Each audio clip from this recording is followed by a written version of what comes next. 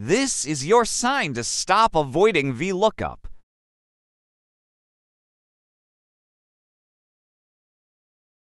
Type in VLOOKUP. Choose the value to look up.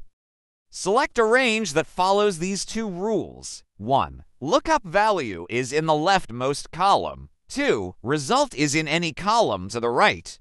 Enter the column number of the result.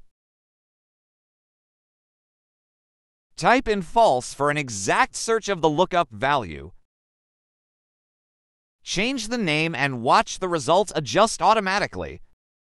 Repeat the process to VLOOKUP the birthday.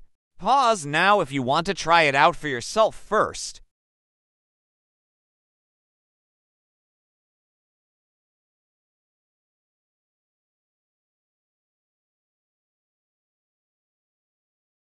Change the name again and watch the results adjust automatically.